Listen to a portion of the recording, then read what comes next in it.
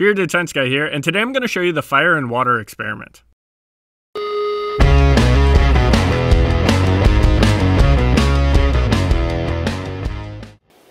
To start with, take an empty plate and fill it almost to the top with water. Then choose a color and add a drop or two of food coloring. Now take a tea candle and float it in the water, then light the tea candle.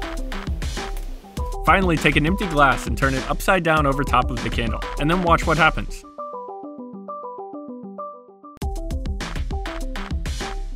The reason this happens is that the air coming off of the candle flame is over 1,000 degrees Celsius.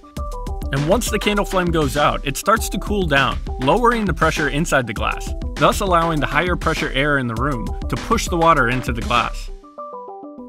If you were to put this plate in a vacuum chamber, the gas inside the cup would then have a higher pressure than the gas surrounding it, allowing it to push the water right back out again.